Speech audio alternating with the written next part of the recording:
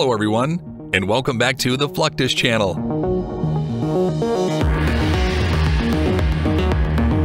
Though the notion of hypersonic flight has been around for decades, its weaponization could transform modern combat.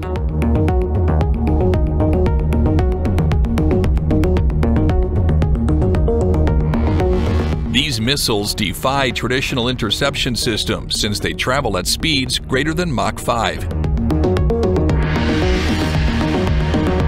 The enormous velocity of hypersonic systems raises a fundamental question. How can governments protect against such a quick and destructive threat?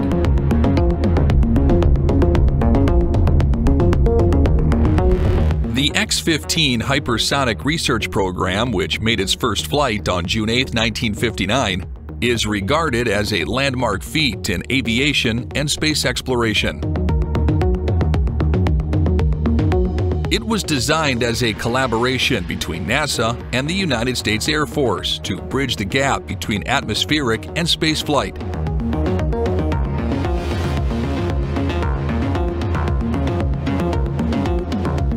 This rocket-powered aircraft was designed to endure speeds above Mach 5.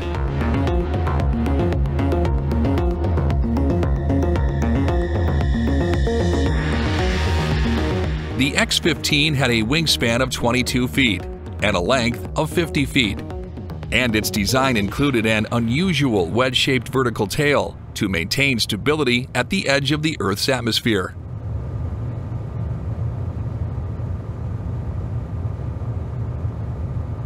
Notably, the X-15 program generated extensive data on hypersonic airflows, thermal shielding, and spaceflight control.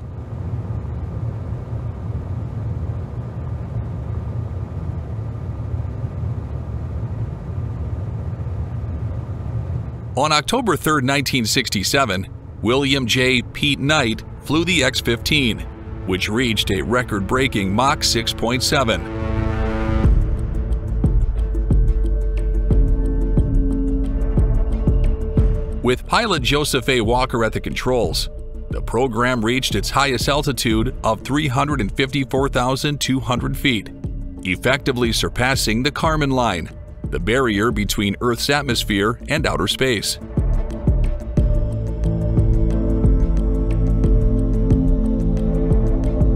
The X-15 flew 199 test flights, providing crucial insight for future aerospace improvements. Hypersonic flight has led to the testing of hypersonic missiles, which left humanity with a new set of challenges.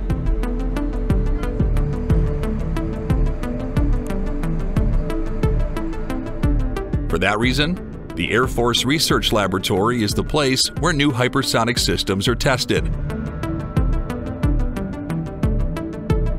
The Air Force Research Laboratory, founded in 1997, is the major scientific research and development center for the United States Air Force.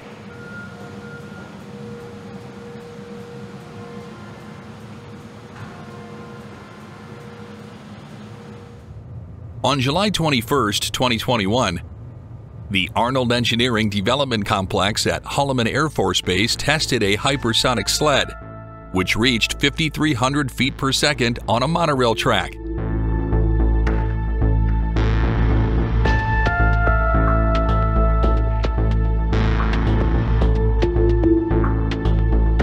Simultaneously, the AFRL's Morphing UAS for Tactical Adaptable Next Generation or MUTANT program transforms missile design.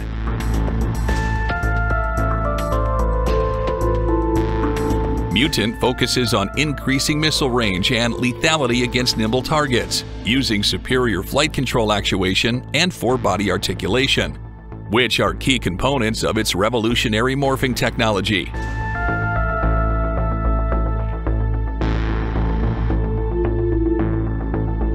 This technique changes the shape of the weapon during flight to improve performance, overcoming previous design restrictions in size, weight, and power.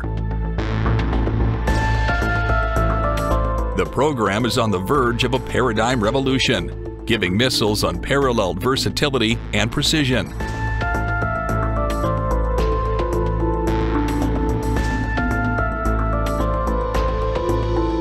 full speed, the hypersonic test at Holloman's high-speed test track is a blur.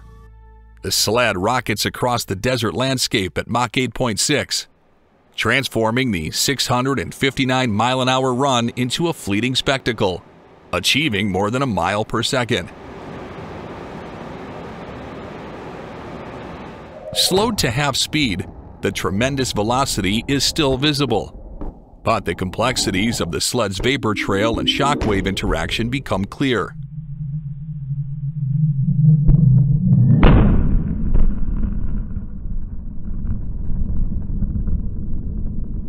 Developing a new hypersonic missile is one thing. Having a platform from which to launch it is quite another.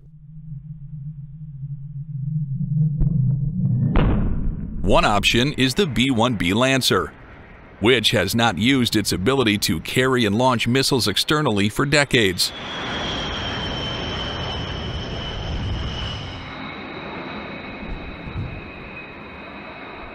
The fact that the Lancer can carry its Sniper advanced targeting pod externally is a testament to its early days.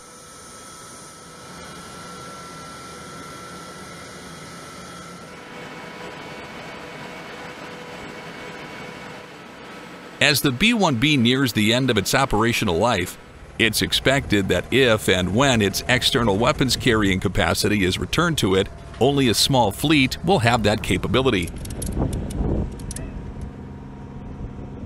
So we have a JASM weapon on traditionally the targeting pod pylon on the forward right hardpoint. So we are demonstrating that the B-1 has the capability to carry weapons and employ them externally for the first time, to my knowledge, since really the 1980s. Another obvious option for the mutant hypersonic missile launch is the tried and tested B-52 Stratofortress.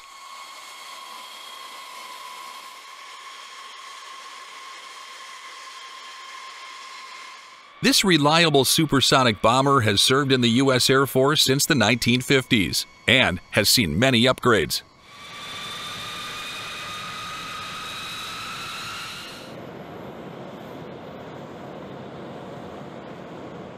The current model is the B-52H.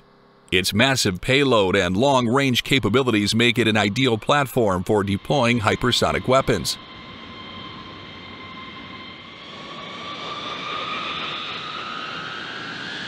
The B-52's capacity to interface with numerous weapon systems combined with a high-altitude ceiling provides it a strategic advantage in deploying these cutting-edge, high-speed weaponry, increasing the effectiveness of the U.S. strategic deterrent, and giving the crew of the B-52 a higher chance of survival, thanks to its standoff capability.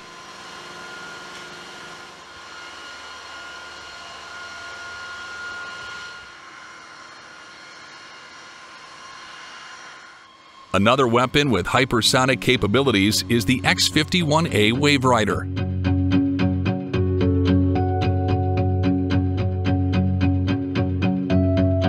The U.S. Air Force created the X-51A Waverider, a scramjet-powered research vehicle with significantly advanced hypersonic flying principles capable of exceeding Mach 5.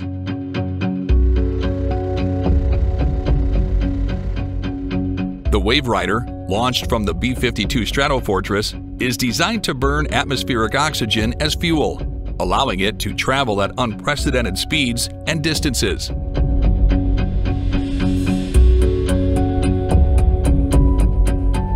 Its successful testing demonstrated that sustained hypersonic travel is possible, paving the stage for new, quick global strike capabilities.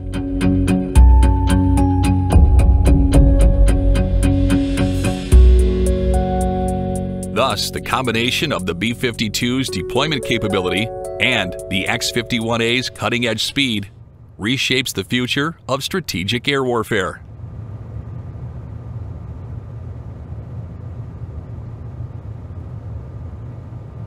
Cruise missiles and other weapons, such as the AGM-86B air-launched cruise missile, can be launched from the bomb bay of the B-52H.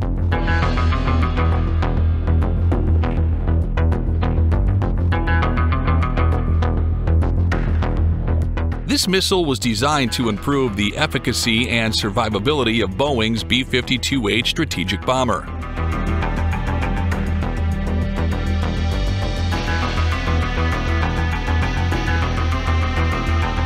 Continuing the path of hypersonic weapons, the AGM-183A air-launched rapid response weapon has also been tested for launch from the B-52H.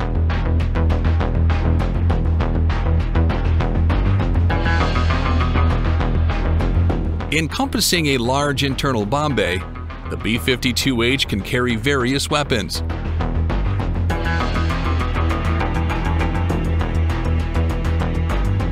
Its adaptability is built around the conventional rotary launcher, significantly expanding the bomber's smart weapon payload capacity.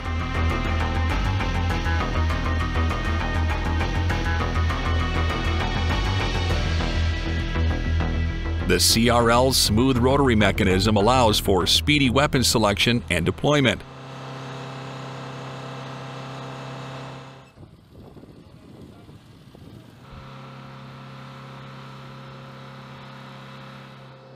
These systems have been retrofitted for modern warfare and upgraded to efficiently interact with the AGM-183A, allowing the B-52 to carry and launch these advanced hypersonic missiles, increasing its strategic relevance.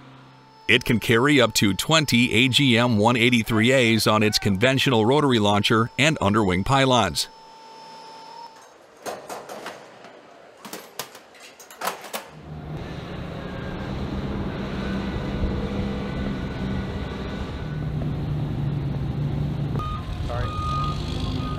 During readiness exercises, weapons load crew members from aircraft maintenance units are responsible for loading munitions on the B-52H Stratofortress.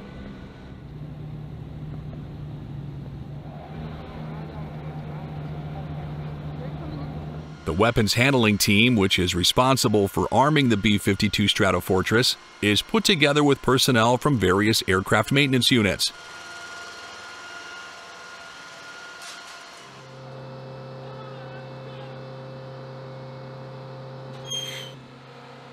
During high-tempo preparation exercises, these professional crew members methodically prepare, assemble, and install a wide range of armaments, from precision-guided missiles to free-fall bombs.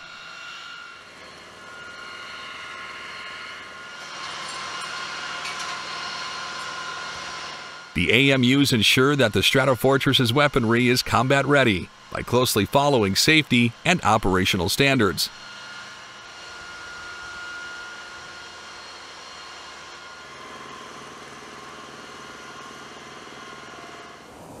Their efficiency and attention to detail significantly contribute to the bomber's quick response times in dynamic global threat scenarios.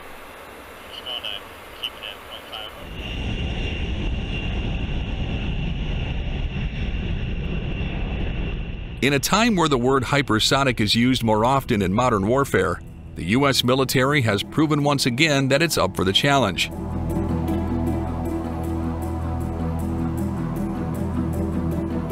From the X-51A to the mutant and the operational AGM-183A, the U.S. is proving that its dominance in warfare is still intact.